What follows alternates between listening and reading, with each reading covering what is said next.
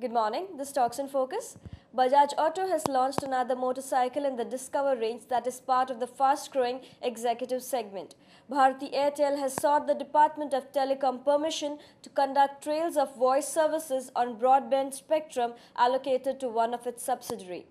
The Supreme Court asked Tata Motors to make its stand clear on its leasehold rights over the Singur land as the company had already moved its small car project out of West Bengal.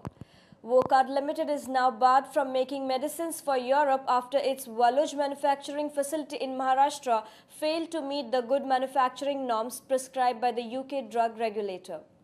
Talks between the Bajaj management and its employees' union today failed to resolve the 16-day-old strike at the company's Chakan plant over wage revision and other issues.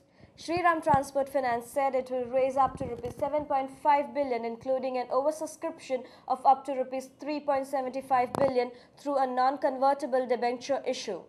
Tata Starbucks Limited opened its first outlet in Gurgaon, taking its total store count in the Delhi NCR region to 8.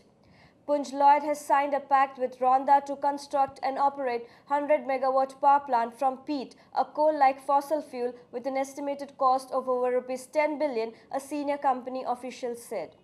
Essar Oil and Reliance Industries will add about 6.5 million standard cubic meters per day CBM output in the next 2 years, which is enough to generate about 1,573 megawatts of power.